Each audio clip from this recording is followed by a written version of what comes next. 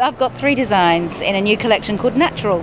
And so you've got the Wallamai pine print. It's an upholstery grade hemp that I print myself in Sydney. And I've got the twig of conifer, and there's a narrow little one here that's called ironbark. And so they're all based around what I can see in my garden up in the Blue Mountains in Sydney.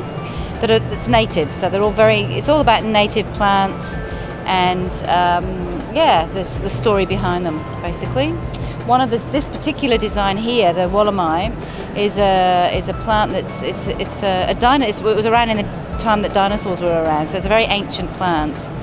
And I'm now an ambassador for the National Parks and Wildlife, so I help raise money. So funds for that fabric sales will go towards buying tracts of endangered land around Australia.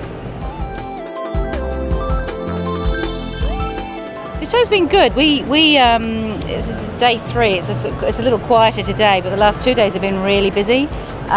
Very targeted around interior designers and architects. I've done the show before, and it's had more retail and sort of quite across the board. But this time it's been very strongly around architects and designers, particularly Victorian, but some Perth and some New Zealand. A few Sydney-siders, but mostly Victorian, which is great for us because being in Sydney, it's you know, we need to connect with the market down here.